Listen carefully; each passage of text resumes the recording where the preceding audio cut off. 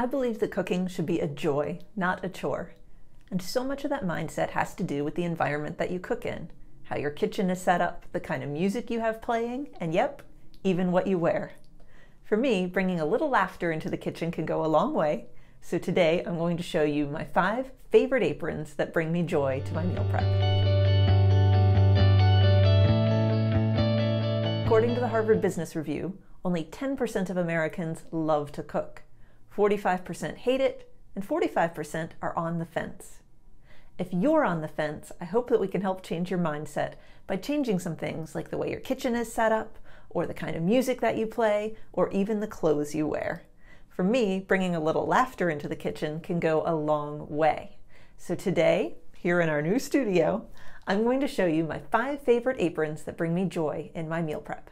As we get started, don't forget to subscribe to our channel and hit the little bell to be notified of more of this kind of ridiculousness. First up, a floral half apron in white featuring red flowers. This one was a gift from my friend Rebecca, and I like to pull it out when I'm feeling in the mood for 1950s housewife cosplay.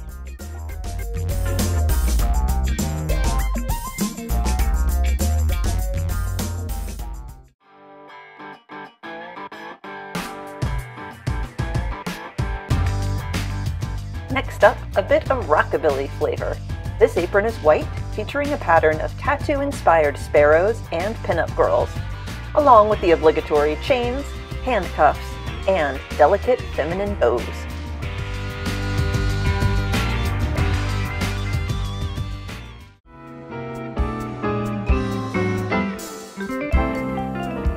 Here's one for when I'm feeling silly.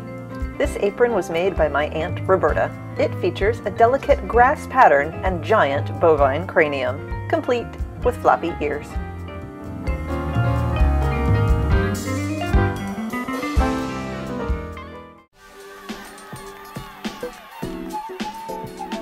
Speaking of family aprons, this apron was made by my mother in the 1970s, and it features only the best colors of that decade, along with astrological symbols of all 12 houses.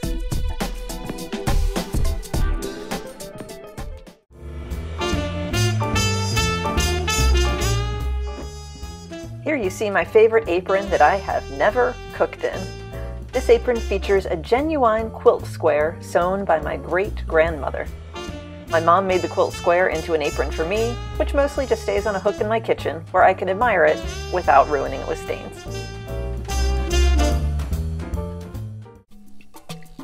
I gotta be honest though, guys, my favorite apron is actually this one.